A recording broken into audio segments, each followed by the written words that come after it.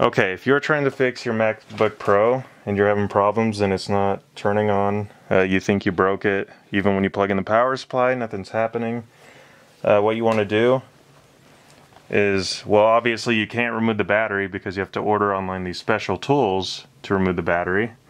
Well, first of all, make sure you unscrew this. The top of it's going to take some small screws that are pretty average to come by. This right here was the secret to fixing it. It's not taking out the battery, it's unplugging the battery from Mac's like motherboard. So let that basically sit for 30 seconds, plug it back in. You'll want to put this back on, and then hopefully this should happen, because we just had this problem where this laptop was not starting up, completely black screen, nothing.